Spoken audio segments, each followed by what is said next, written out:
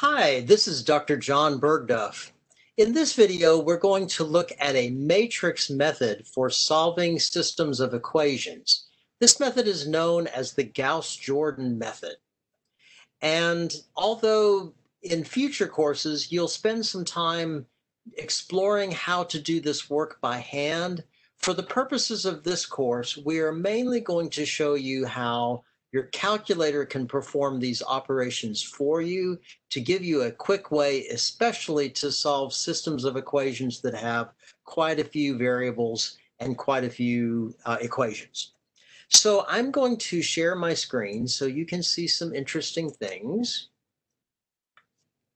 And hopefully at this point you can see my screen, and on the left you'll see some notes, and on the right you're going to see a graphing calculator. We're going to talk about how to take a system of equations, convert it into something that a graphing calculator can understand, and let the calculator do the work for us. And that's going to be perfectly fine for this section. Now, the calculator I have pulled up is a TI-84 plus CE. All TI-83 and 84 calculators work exactly the same way. The keystrokes are the same, the buttons are the same, everything is the same. If you happen to have a different brand of calculator, I'm afraid you'll have to do a little bit of research to see if it has the capability of handling this. But most of you probably have a TI-83 or 84, and it certainly can. So let's get started. Over on the left, you're going to see an example of a system of equations. I'm circling it with my mouse. I hope you can see that. We could solve this by the elimination method or the substitution method, no problem. But to solve it using a calculator, using what are called matrix methods, what we do is we create what's called a matrix. In fact, it's called an augmented matrix. The augmented refers to this vertical line right here. And if you look very carefully, what the matrix consists of is the coefficients only in the two equations. The x's and the y's are left out. The vertical line represents an equal sign, although you won't see that on the calculator. Notice that in this case, we have 1x plus 2y, so the top row, the coefficients would be 1 and 2, with the constant being 6, and below that 3, negative 1, and 11. Now, what we are going to do is have the calculator convert this matrix into what's called row reduced or reduced row echelon form.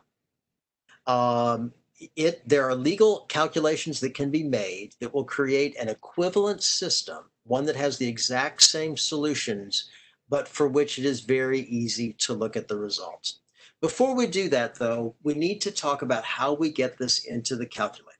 So I'm going to show you actually all the keystrokes. On your calculator, look to see if you can find the word matrix in the left-hand column. It's a second function operation. We're going to do all of our work there. So you click second, and you click the button that the word matrix is written on, and you'll see some names of some matrices. We are going to edit a matrix. So looking at this sort of round wheel shaped thing, use the right arrow to go over to edit, and I'm going to hit enter to select matrix A. Now, what's written across the top here refers to the size of the matrix. The first number is how many rows it has, and the second number is how many columns it has. The matrix that we would need would have 2 rows and 3 columns. So I'm going to change this to where there are only 2 rows. And by hitting enter, it'll toggle over to the number of columns, hit 3 columns, 2 columns, and then hit enter again. And you'll see that there are some numbers left in here from some previous work I did, but we're going to change that. Just enter the numbers one at a time and hit enter, and you'll see that the matrix moves from position to position. We're going to create, I already have a 2, that's good, so I just hit enter twice. We're going to create the matrix that you see over on the handout. And you can see it goes down to the second row, which is great. And this one entry is -1, and this entry is 11. That saves the matrix that I want. Now I will use it for other purposes. What I do now is I hit the second function again and quit to get out of the editor. And now we're going to show you where to find the operation that will row reduce this matrix.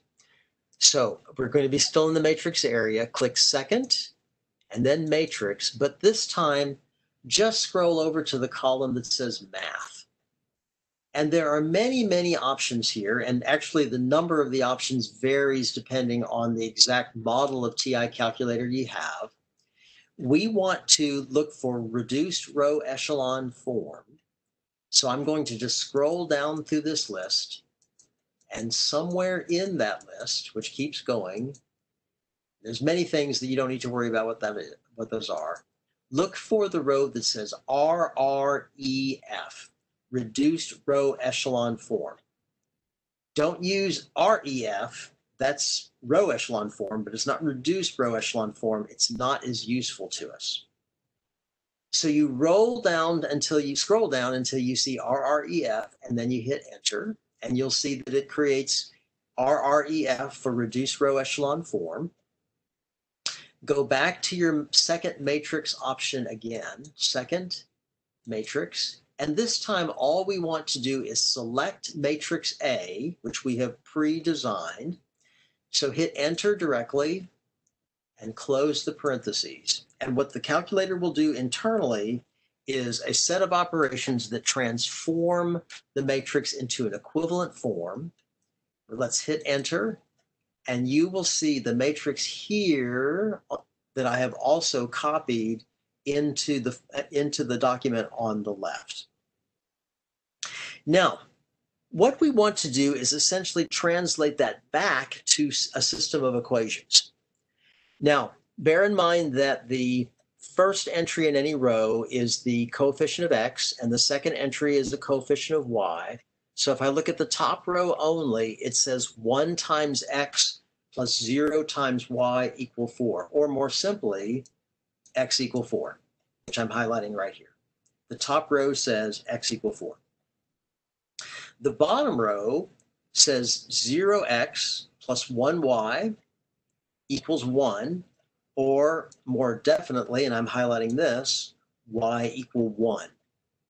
Well, guess what? That's your solution. That's telling you that x is 4 and y is 1, and you can write it as an ordered pair in a solution set if you like. The calculator just did all that work for you. Isn't that awesome? So all the work that you've been doing with the substitution and elimination method, they're incredibly important to know how to do that. But the calculator is doing this for you. Now, a system of equations with just 2 equations and 2 variables is not really very hard to do by hand.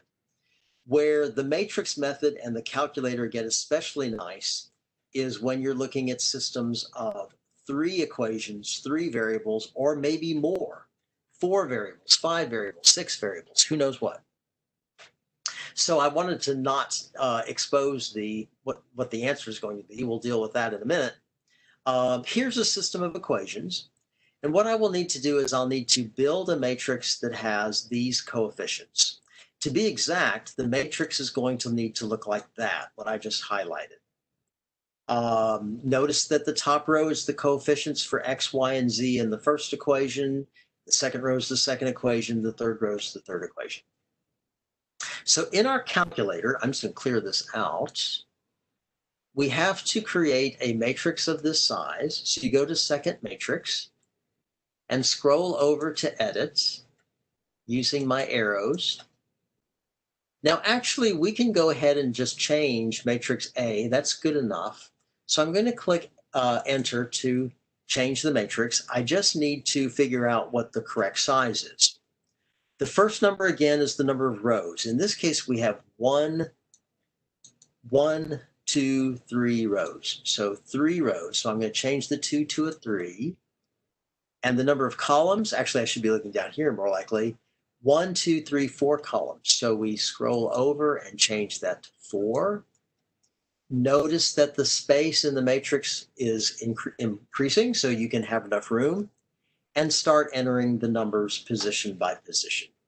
So we have a 1 already, that's convenient. We actually already have a 2, that's convenient. So just hit enter and enter to get through that. Then you have to start changing things. So -1 is the next entry and hit enter, and then 6, and then hit enter again. You automatically pop down to the second row. 2, enter, -3, enter, 1, enter, and -1, enter. And finally, the third row. 3, enter, -4, enter, 2, enter, 3, enter. And there we go. Now, that creates the matrix, and just check it over to make sure it matches what's on the handout to the left. It looks pretty good. You do second quit to get out of the matrix edit mode. Second matrix to get back to your matrix options. This time you scroll over to math and down to RREF, Reduced Row Echelon Form. Click enter. Then second matrix one more time, this time just to select matrix A, close the parentheses, and the calculator will do all the necessary internal work to create a matrix that represents an equivalent system, but in a very cool pattern where you see 1s down the main diagonal and 0s everywhere else.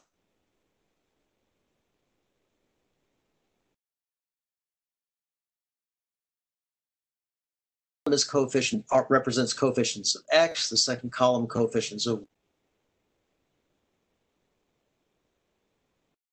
Once you can get it to this form, simply says x = 3, y = 4, z = 5, and that's your solution.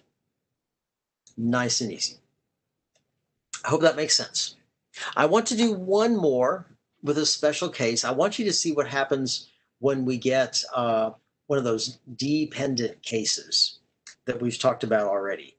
So when you look at this, you'll see it looks pretty innocent. We're going to do basically the same thing. Let's clear this out. Hit second matrix to edit a matrix to have the desired entries that we want. So go over to edit and hit enter. Notice that from the previous example, this is already set up to have 3 rows and 4 columns. So that's great. We can just toggle through by hitting enter until we get to the first entry and then start entering the numbers. 3, enter. 2, that's already there. 1, enter. 9, enter. Second row, 2, enter. -3, oh, that's all right, the same already. Enter. 1, enter. So we just page through if it happens to be already correct. 11, looks like I like to use the same numbers a lot. But in the bottom row, everything's different. So we have 5, enter. -1, enter. 2, enter, that's still the same. And finally 20. Now the matrix on the calculator matches what you see on the handout. You can look at that very carefully and see that that's so. Hit second quit to get out of the editing mode, and then second matrix again. Scroll over to math to find the option that will do reduced row echelon form. Select that. Go back to the matrix option again, but this time you just select the matrix. We've already edited it. Close the parentheses and hit enter.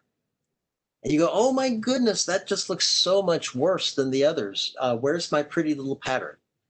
Well, for one thing, all those decimals in there are going to make that hard to look at. we can convert those decimals into fractions doing the following operation. This time, just click the button that says Math. It's right here. Just click Math. And the very first option that you will see highlighted will say FRAC. What that does is it simply takes all decimals and converts them to fractions in reduced form. Let's hit Enter and see what happens. You'll see that you get the commandment. This is basically saying, take your answer, convert it to fraction form, click Enter one more time, and oh, look how much better that looks. Now, still not quite what I had in mind. I don't see that nice pattern of 1, 1, 0, and zeros everywhere else. This is going to be a sign to us that we have dependent form. Here's the same matrix recopy. Now, I want to call your attention to the bottom row of the matrix in particular. The bottom row of the matrix, if you translate that, basically says 0x plus 0y plus 0c equals 0, or 0 equals 0. Now, that's a true statement. When a variable goes away, much like we saw in the previous section, and you end up with a true statement, that means that there are infinitely many solutions. So there will be infinitely many solutions here. Let's take the matrix and write what it would mean. So with your first coefficient being for x, you would have 1x plus 0y plus 5/13 z equals 49/13, not the prettiest numbers in the world. The second row would say 0x plus 1y minus 1/3 z equals negative 15/13, and the bottom row says 0 equals 0. That's not going to be helpful to us. We're not going to pay any further attention to that. Now, to make use of this answer, it's best if you solve the equations for x. And this will remind you of what we did with dependent systems in the previous section. Solving for x, we subtract 5/13 from both sides on the first equation and add 1/13 of z to the other side on both sides in the second equation. And these equations here give me x and y in terms of z.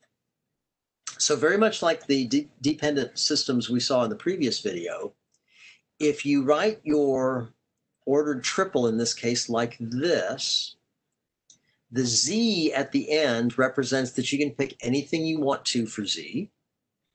And for x and y, you simply write in the little equations or the little expressions that you see that define them. This one's x, and the first one's x, and the second one is y. That's how you represent a dependent system. Now, I don't have an example for this, but I just want to quickly mention, how do you know if you have an inconsistent system? Inconsistent means there's no solution. Well, suppose you do your RREF command and you get the following. Look at the bottom row. The bottom row is saying 0x plus 0y plus 0z equals 5, or in other words, 0 equals 5. Now that's false. If all of your variable terms go away and you get a false statement, that indicates you have no solution. That's an inconsistent system, or stating it differently, the solution set is simply the empty set that we also talked about. So try some of the problems in this section using your calculator rather than by hand, and see if you can get the hang of this system. Very, very handy, especially if you need a quick answer and you don't really want to take the time to do the work. I hope that helps. Good luck.